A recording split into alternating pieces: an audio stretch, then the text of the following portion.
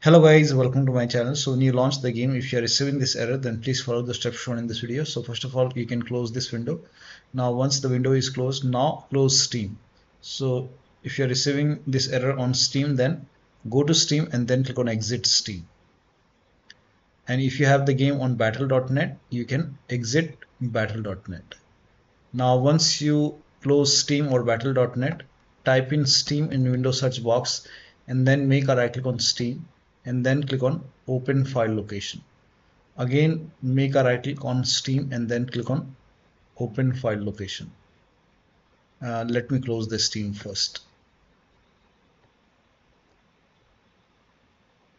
Now once you see Steam over here, make a right click on Steam and then go to properties and then go to this tab, and then if the box which says run this program, this box is checked, you can uncheck this box and then hit apply, click on OK, and then you can launch Steam and then you can launch the game.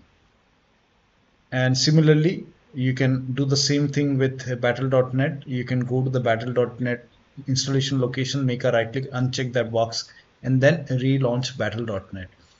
Now still you're receiving the error message. In that case, you can make a right click on the game, select manage. Now go to browse local files. It will take you to the game installation folder. Now over here you will see the game exe file. So make a right click on the game exe file, select properties, and then you have to uncheck the box. If this is checked, you have to uncheck this box and then hit apply, click on OK, and then you can launch the game and then check. So one of the steps shown in this video should help you to fix the error. So that'll be all. Thank you so much for your time, and please like this video and subscribe to my channel.